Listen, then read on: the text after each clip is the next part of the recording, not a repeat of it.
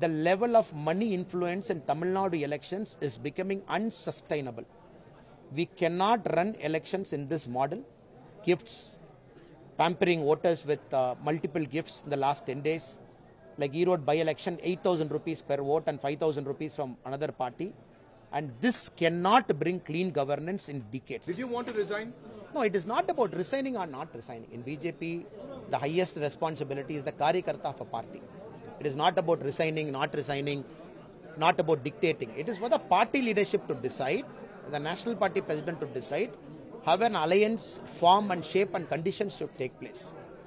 At the same time, after 2 years in Tamil Nadu politics, I have come to certain conclusion that henceforward, my political style at a personal level also would be on this matter. Annamalai right now is speaking for Annamalai. How I want the Tamil Nadu election field to happen, I am speaking for that.